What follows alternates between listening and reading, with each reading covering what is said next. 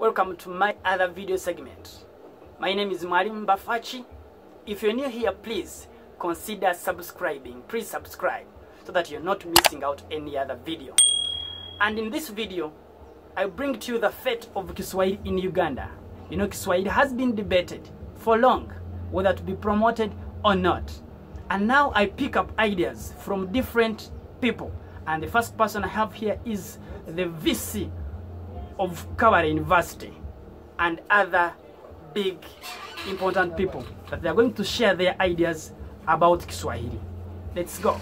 I'm Professor Joy Kwesiga, Vice Chancellor Kabale University. I think this forum is very important for promotion of Kiswahili in Uganda in particular, because together they are bringing together a big group which can form actually pressure group as it were to make sure that the policy makers are taking more steps to consolidate the teaching of Swahili and the utilization of it. You don't realize how important it is to be able to speak your own language and communicate with other people.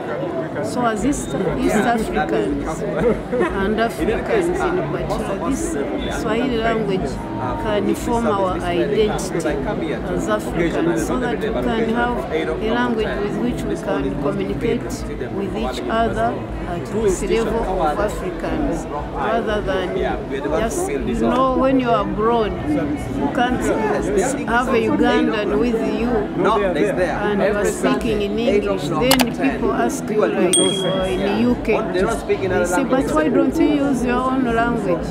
They can't follow that. Actually, you cannot communicate in other tongues. But this can bring us together, and for me, I value Swahili as promotion of African identity.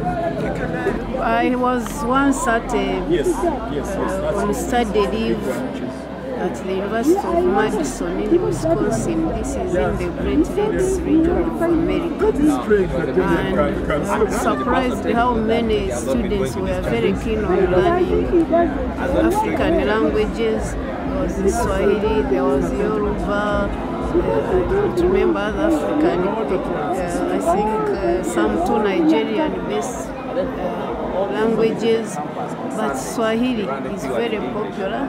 The tourists want to learn it, the academicians want to learn it, because some of the literature that they are looking up is in Swahili. And if they are interviewing the people within the East African region, it is easier if they interview them in a language that they understand.